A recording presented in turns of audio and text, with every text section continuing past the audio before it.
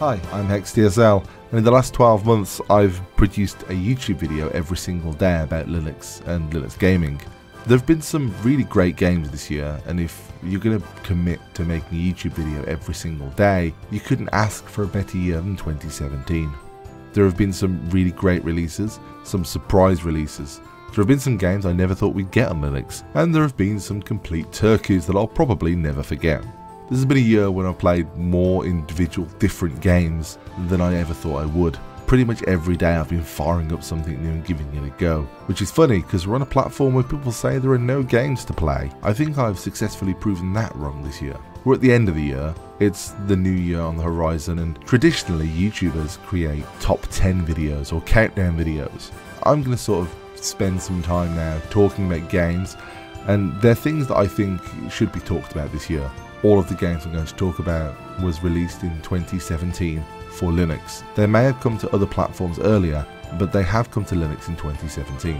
Now this list is also only of games I have personally played. So if there's something omitted from the list that you feel is a massive oversight, there's a good chance it's simply not on the list because I didn't play it. And had I played it, I would have thought, my gosh, this is wonderful, it would have been straight on the list. There's also a few games I've added to the list that I feel needed to be here for whatever reason, but I'm going to explain my reasons as we go. This is going to be a long video. Whether you agree with this or not is really your own decision, and I'd very much appreciate your feedback in the comments below. However, hopefully you'll find this entertaining, and maybe insightful, but at the very least interesting.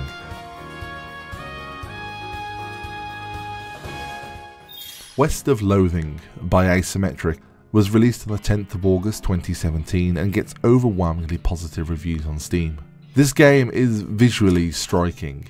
It's an almost hand-drawn black and white stick figure adventure set in the Wild West. It's a comedy game where the comedy is somewhere between Monty Python and South Park. Most of the laugh-out-loud moments come from the dialogue between characters, where they have oddly casual and sincere conversations while being completely absurd.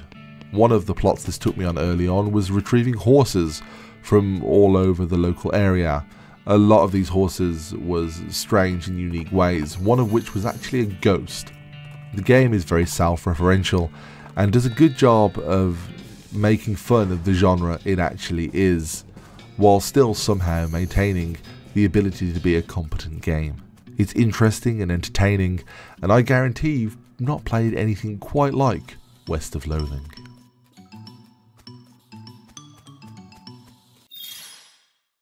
The Dishwasher Vampire Smile was first released in 2011 for the Xbox Live Arcade, but came to Linux in May of 2017. It's by Scar Studios, a studio that made Salt and Sanctuary and Charlie Murder.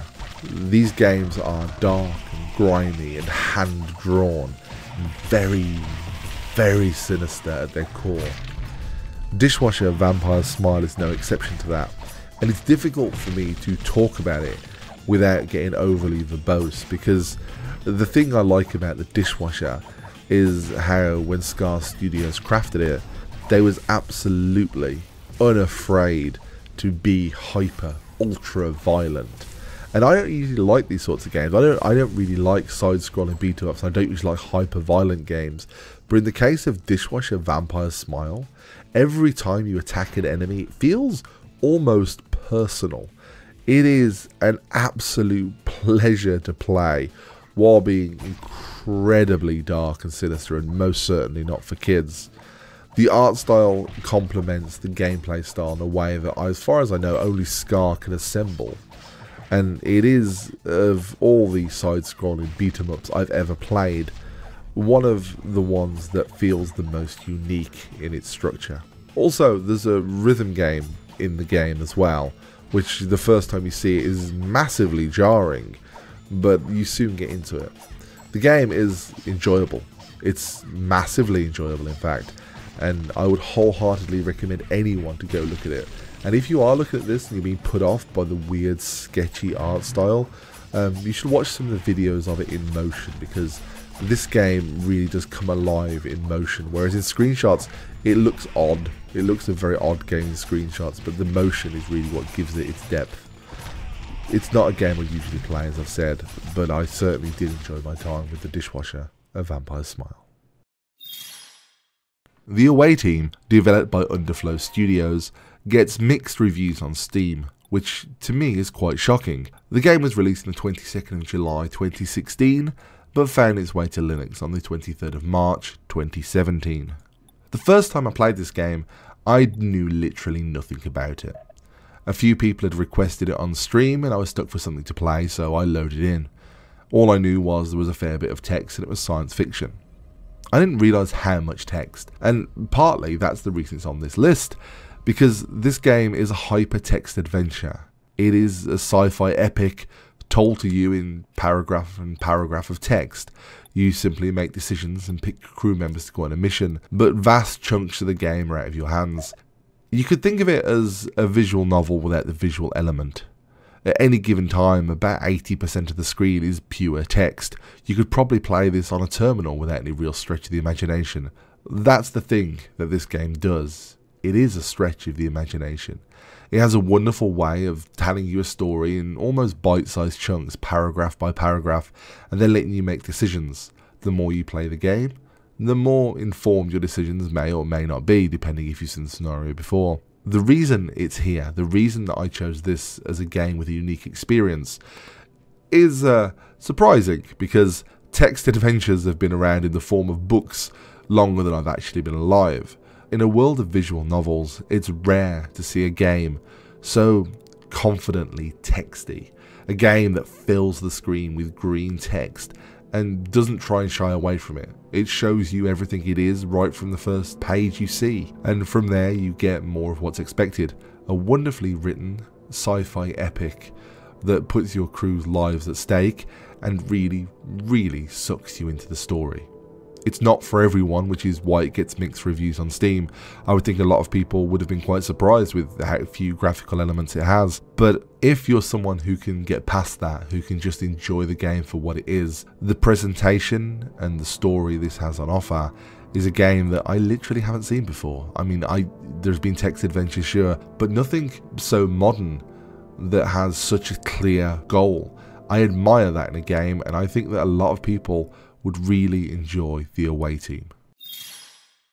Typo Man by Brainseed Factory was released on the 15th of August 2016 and made its way to Linux in February of 2017. This is an interesting game because when I first heard the name Typo Man and I saw the odd screenshot, I expected this to be a test of spelling.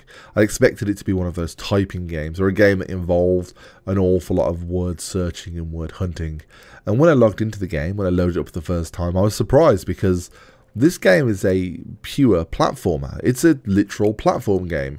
But some of the mechanics, some of the things you have to puzzle out to progress, some of the objects you have to move are letters. They're rarely hidden in a way that taxes you as a writer, but more a case of taking a circle, taking an old tyre you see in the junkyard and rolling it over to a lift to turn the N in the lift into the word on, or to take some letters that you find lying around the world to make the word rain, to fill up a pond. These are all mechanics you face in this game. It's never a forced trial of spelling. It is only ever a puzzle mechanic of finding the right thing, or seeing a letter where you may see a junk pile and pulling them out. It's fascinating. There are letters everywhere in this game, while it's not about spelling or reading. And that's the thing that really strikes me about it. The main character is made of letters. Some of the enemies are made of the word fear. And I was playing probably halfway through the game before I realised I was made of words, because it's so stylised and it's just a part of this world you're in. And even after finishing it, I'm not quite sure who Typo Man is or what this world's all about. But it didn't matter. I had a nice time playing it, and I felt like I had an experience I'd not quite had before. The game is quite short, and I feel like it does everything it wants to do in that time, and wouldn't really benefit from being much longer. And it certainly offers a platform experience with just enough of a twist to really set it apart from other things. It was something I really enjoyed playing. Day of Infamy by New World Interactive was released on 23rd of March 2017. The game is a World War II shooter, and it is by the people that brought you the now well-known Insurgency. Day of Infamy is not the best looking game I've ever played. In fact, I find the graphics to be serviceable at best. The thing about Day of Infamy that really sucks me in is the feeling that you're truly at war. As you go into it, the immersion doesn't come from the graphics directly, but as the frantic feeling that any minute you're going to get shot. Every weapon feels underpowered. Every class feels slightly out of place. And as you learn the game and as you progress through the game and you start learning how to fire and when to reload, the more technical side of it is where the reward comes from. It's a game I've enjoyed quite a bit of this year, and I wish more of my regular group of people I play with played this with me, because Day of Infamy is a game that I think there's a lot of joy to be had in. But there's also a lot of frustration and endless respawning because it is so difficult. It is by far, of all the shooters I've played that came out in 2017, the one that I really find to be a different experience to the rest. It's not just running around shooting things. This is a methodical game, and working as a team and clearing those areas and slowly getting to the final objective does feel rewarding. Even if you're doing badly, you're just at the back trying not to get shot, you still feel like you're part of the overall fight, and there's something really enjoyable about that. It's no mistake that it reminds me of Day of Defeat to play, and it's most certainly designed to be a successor to that game in vibe and in feeling and in play style, while very much being its own thing. Day of Infamy is a game I enjoyed quite a lot this year. Civilization 6 was developed by 2K and ported by Aspyr. It originally was released the 20th of October 2016, and the Linux port arrived on February of 2017. Civilization 6 did a lot to streamline and boil a lot of mechanics down to their core.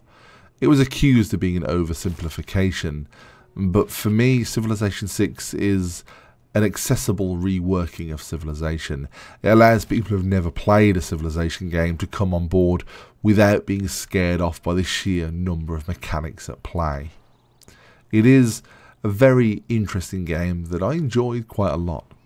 The multiplayer, however, is quite interesting because it is, of course, the same multiplayer or thereabouts that you've got in all Civilization games. But this is the newest one. It came out this year, and I think a lot of people would have jumped on board the series with this title because it is a little bit more cartoony, a little bit more approachable, and I can see many people getting their friends to play Civilization for the first time and playing co-op to go through it holding their hand or to ruthlessly destroy them with weapons of destruction. Because that's how Civilization is. You never really know it's going to go, and if you fully intend to cooperate with a friend, you could find that you're opposite ends of the map and they ally with someone you're at war with, and before you know it, that plan to go co-op can be out the window.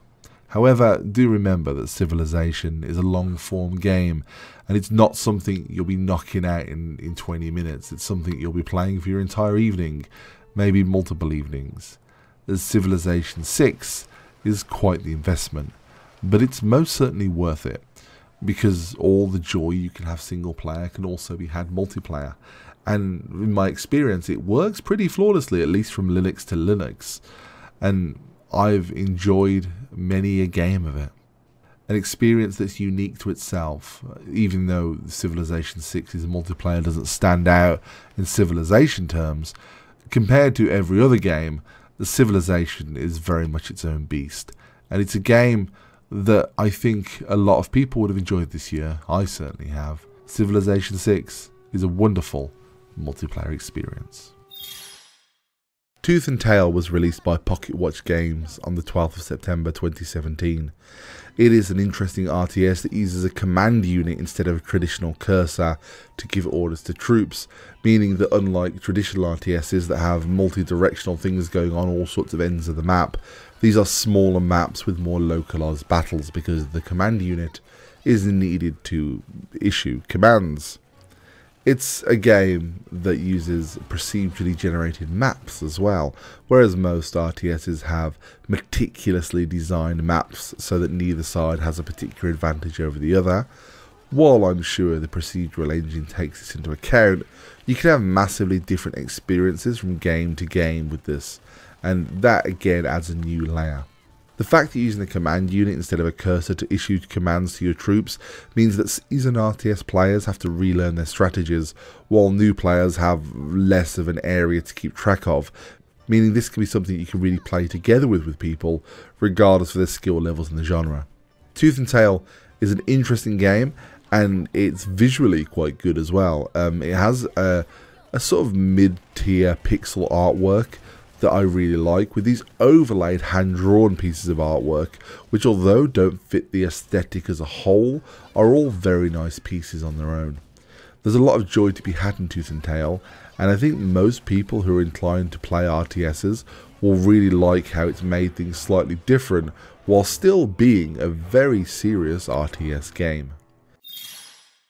Owlboy by D-Pad Studio was released on the 1st of November 2016, but took until January of 2017 to make it to Linux, and I'm quite pleased that that was the case, because it means yet again I get to talk about Owlboy. Now, as people know on this channel, I'm quite the fan of pixel art, and Owlboy has the best pixel art, and that's not an overstatement. Owlboy is the absolute best pixel art I've ever seen. There is not a single scene, a single frame of Owlboy that is not purely stunning. The game has been lovingly drawn. It's probably drawn, redrawn, iterated, edited over and over and over, because it was in development for the better part of 10 years. And it is a game that really, really shows that love. And it shows it in pixels that are so intentional. Every single pixel appears to be there 100% on purpose. And the greater image that they all build is beautiful. Now, the gameplay itself is also rather good. It's not just the artwork this game relies on. The gameplay, your character gets to fly around the screen freely for pretty much the entirety of the game, choosing which one of his allies and friends to take with him to carry, because each one of them has different skills, and those skills are used to traverse through this world to get to the next portion of the game, because you are trying to save your people, and the only way to do that is to puzzle your way through the beautiful pixel art and make it into the clouds to accomplish some tasks, which I won't spoil here. There's nothing really about Owlboy I would change. It's a game that is very, very, very good, and my only real criticism is that it ended. I could quite easily have kept playing this forever because it was so beautiful, and maybe other people won't feel quite as strongly in favour of it as I do, because, as I've said so many times, I'm a fan of pixel art, and with this being the best pixel art, it's a game that I was already always going to love. But when the gameplay turned out to be so good, I was thrilled. Owlboy, in my opinion, is one of the best games that I played in 2017. Space Tyrant by Blue Wizard Digital was released in July of 2017. The game takes the grand ideas put forward by Stellaris and Master of Orion and other such games. It boils it down to its absolute essence. It then puts a friendly cartoon coat of paint on it and packages it like it's an arcade game. The end result is a much more accessible experience that people can enjoy with very little barrier of entry. The commitment to the animal aesthetic, as well as the rapid gameplay, makes the game something that I keep going back to. Stellaris will take me so long to get through a single campaign, and Master of Orion starts to fatigue me after a while. Space Tyrant is always there, being so fast and so readily available. When I first played it on stream, a few people said that they felt it was a mobile experience. I don't think that's entirely true. I think Space Tyrant has lots of systems that interact with each other in very interesting ways, but their dedication to making sure you can understand everything that's happening by simply glancing at the screen means that the UI is a lot less cluttered, giving you that instantly accessible vibe. Space Tyrant even puts forward interesting combat mechanics and this strange card-based system that I've not seen implemented in quite this way in other games. It makes for an all-round satisfying experience that I've gone back to time and time again. Hand of Fate 2 by Defiant Development was released on November of 2017, making it a latecomer to this list. It's worth saying I didn't even like Hand of Fate 1, and here I am talking about Hand of Fate 2 as one of the games I've enjoyed the most in 2017. The game puts you against a dealer who's playing a card game with you. He somehow seems friendly, while at the same time being your enemy, or at least appearing to be your enemy. As you play his card game by his rules, you travel from place to place, each place represented by a card. Sometimes that results in combat, and when that happens you're dropped into a third-person brawler. The combat on the third-person brawler is just tight enough to be skill-based, while at the same time not being particularly difficult to master. All the items that you have in your brawler sections are defined by the decisions you make in the card game portion. What this game does, which the first one didn't, is mash two separate genres and put them together in a way that feels like one cohesive experience. I don't feel like I'm being dropped out of an RNG card game into a skill-based brawler. I feel the one complements the other and almost creates the other. And then there's the individual scenarios that some cards have on them, where you get a small portion of the story to build upon the lore of the world. Whether or not these things are happening in the real world or are simply part of a card game, you have no way of telling within the context of the game, which just adds to the mystery. Each individual quest is put together like an individual chapter of a book or episode of a television show, and is self-contained for all intents and purpose. I find the bite-sized nature of these chunks to be something that pulls me back in. I almost constantly want to go, okay, one more mission. The fact that you can always tackle more than one of these quests as well means that if something's not to your taste or something's particularly difficult for you, you can go to a different one and try and pick up some new skills, new items there, and come back and tackle it when you're more ready. Everything about this game is well polished, from the artwork on the cards to the environment you're sitting with the dealer with so many strange trinkets around. And then the combat sequences are put together in quite in-depth way. Instead of being rooms and dungeons, these are open world areas where you can see across the exits of the road, and you can see people coming from a distance while still feeling like a small confined arena. It's something I've enjoyed, and I can't wait to actually get to the end of this mighty fine campaign. Everspace by Rockfish Games was released on the 25th of May 2017. Then the developer made some on-again, off-again updates, at one point implying it probably wasn't going to arrive for Linux. And then eventually, in September, the game quietly launched. It nearly never made it to this list because of a technicality. You see, according to the Steam page, there is no Linux version for this game.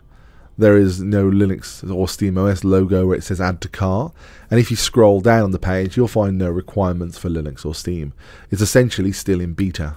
In the end though, I had to put it on this list because it's a game that I'd been looking forward to for so long, and then when it eventually launched I loaded it up gleefully and I was not disappointed. Everspace is a spaceship flying game that is a roguelike in nature. You go from area to area, getting what resources you can, defeating the enemies that are in the area, and then basically giving yourself the best chance to finish the next area. You use the jump option to jump into the next area, where you repeat the loop until eventually you are destroyed. You probably will be destroyed, because the game is quite difficult. When you're destroyed, you get the chance to spend all the credits you earned in that run, and then any remainder credits are then binned, and you start a new run. So if there's something particularly expensive you want, you can't save for it. You have to simply get the money you need in one run, giving you impetus to search each area and find every last piece of loot before moving on to the next area, which is no doubt more difficult and will probably cost you resources to get through alive. The game is daunting when you first load it up. The sense of isolation you have is really striking, because in this game everything you face is either dead set against you and wants you dead, or totally indifferent. There are no allies to come across or friends to meet in this game. It is you versus the universe, and I find that really rewarding. The fact that all of the combat in this game is skill based. There's no real RNG to stop you, apart from what you're going to find in the area, but how far you progress, for the most part, is based on how well you fly your ship, which upgrades you chose, and the direction on the map you decided to jump in. I find the game rewarding to play. I find it beautiful visually. I like the way I can flip from cockpit view to third person view depending on what I'm doing, and I like the fact that the enemies that jump in get harder and harder until eventually I'm fighting an entire fleet. The game is a wonderful experience, which I have very little bad to say. I would have liked to have seen it be co-op, because I think doing the same game loop with your friends could have been really enjoyable, but I think that we've taken away from the feeling of isolation the game has on offer. The game is such a beautiful roguelike experience that I couldn't leave it off this list. XCOM 2 War of the Chosen was released on the 29th of August 2017. The Linux version came a few days later on the 31st of August.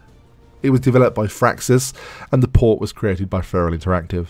This game is an expansion for XCOM 2, and I was hesitant to put it on this list because it is DLC for a game that came out before 2017.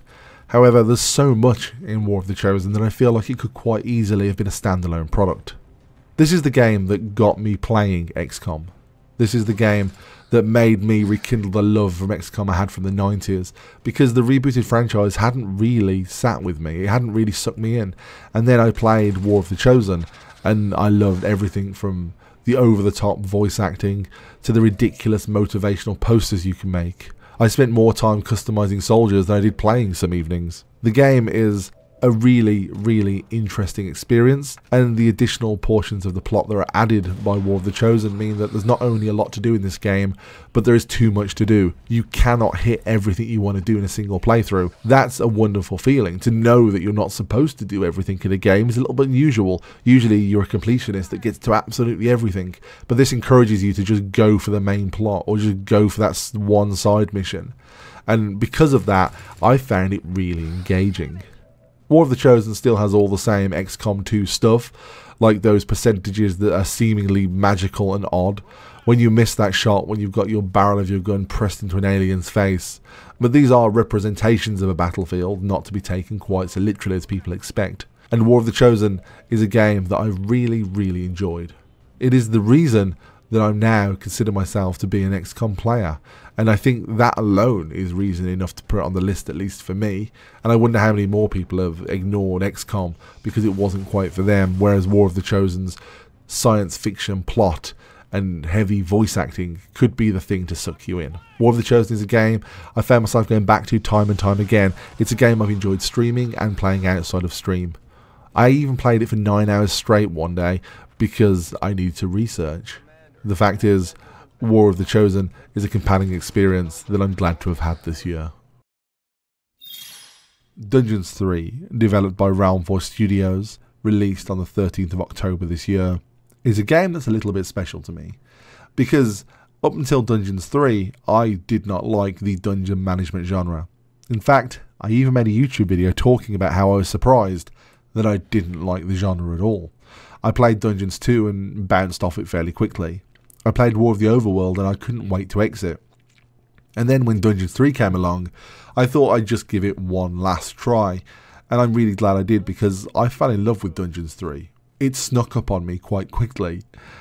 Something about the lead character, Talia, the first general character you get, is interesting. Her voice acting is a bit silly and a bit tongue-in-cheek, and the fact she has conversations with the other personality in her head and interacts with the narrator directly is just daft enough to make me think, hey, I want to see more of this. And then the dungeon itself, it's satisfying and simple to work through and to build up your dungeon. I try and make each individual dungeon perfect before I move on. I try and max out my horde and then just steamroll the enemies. One day I tried to get the most gobblers I possibly could into a dungeon for feeding my troops. It's silly and it lets you play however you want. But also, as you go through, there's quite a deep strategy game there as well. But all of it is done in the confines of this odd and tongue-in-cheek world. Dungeons is a game where I'm almost a little bit sad when I progress from a mission because I have to leave the dungeon I've worked so hard to make perfect. It's a game that has built a love of a genre I just didn't like, and that's quite a trick because it rarely happens. In fact, the only other game that's happened with has been XCOM War of the Chosen, which is also on this list. Looking forward to finishing, but I'll be somewhat sad when I do get to the end because it means it'll be over. And I'm fairly sure I'll probably play again from the start, trying to nail every mission as perfectly as I can, because that's the kind of game that Dungeons 3 is.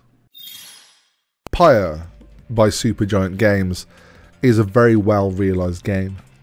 It was released on the 25th of July 2017 and is part visual novel with minor roleplay elements and part fantasy basketball game.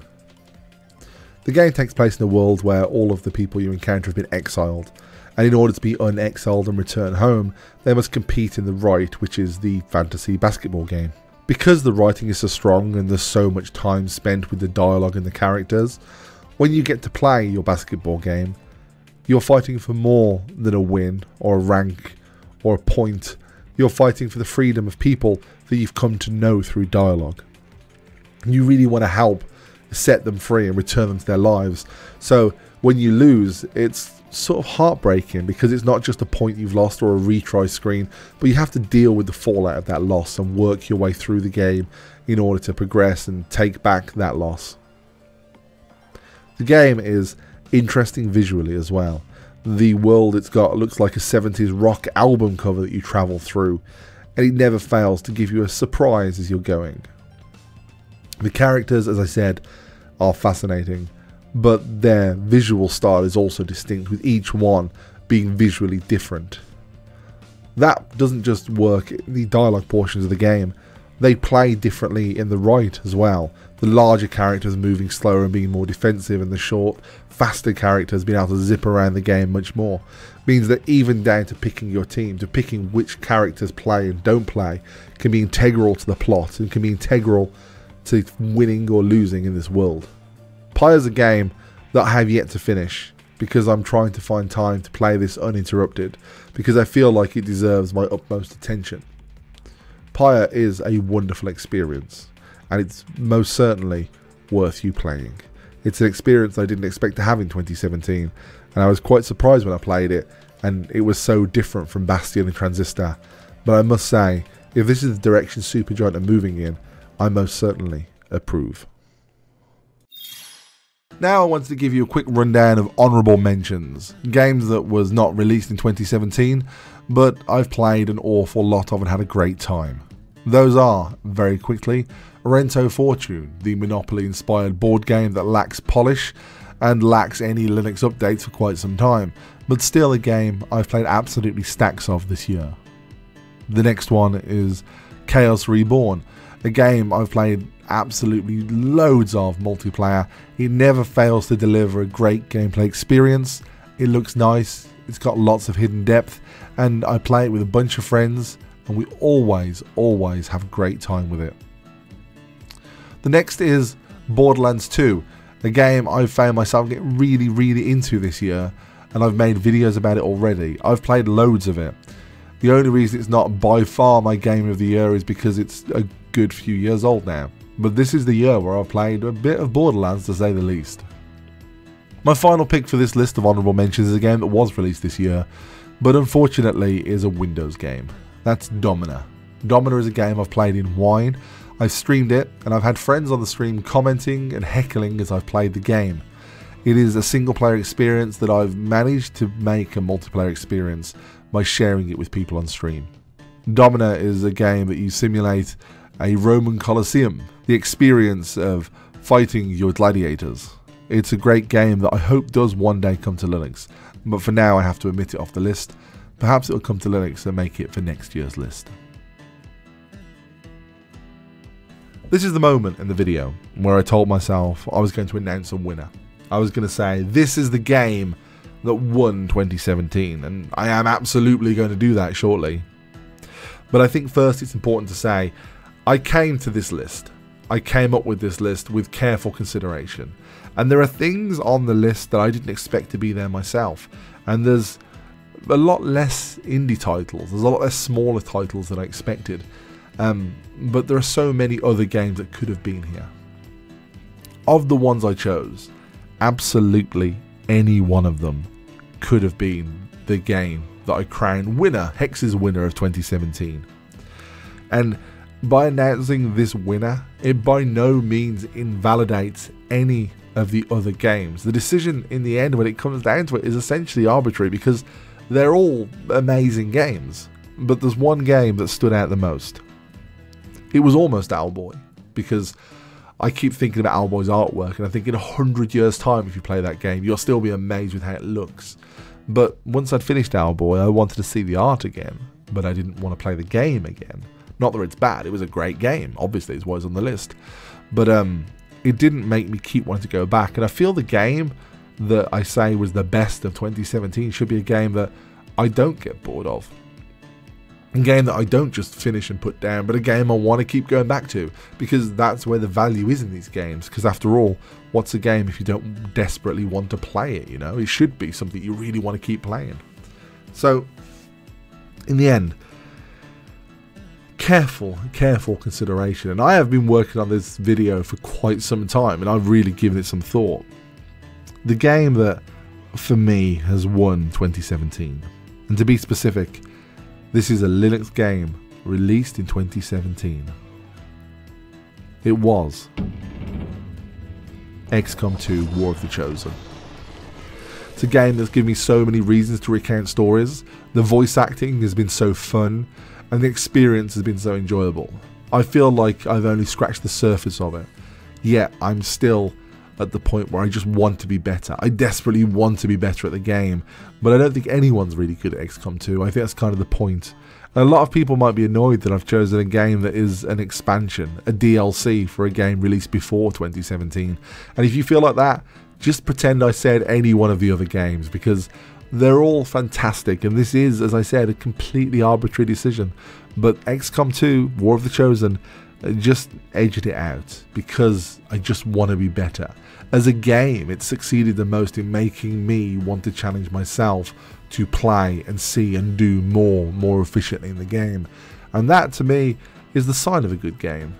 A need to play, a desire to play endlessly is what separates an average game from a truly amazing game. And XCOM 2 was that for me this year. War of the Chosen elevated a game I wasn't interested in into something I consider to be an absolute gem of the genre, and it's made me like a genre I didn't really care for before. It could have been anyone, but it was XCOM 2 War of the Chosen. Thank you all for watching this far in the video. Feel free to debate my final decisions and game picks in the comments below. Don't forget to share this video, that'd really help me out, and maybe spread the love for Linux and show people all the great games we've got. Thank you very much to all the people that have followed my videos for the last 12 months and will do hopefully in the future. Thank you to all the people who support me on Patreon, because genuinely, honestly, it is wonderful that you do that, and I appreciate all that you do for me. And I know I don't say it enough, and I always apologise for not saying it enough, but wow, you guys are great. You guys really do support me and help me out, and thank you very, very much. I've been HexDSL. Thank you very much for your time, and goodbye.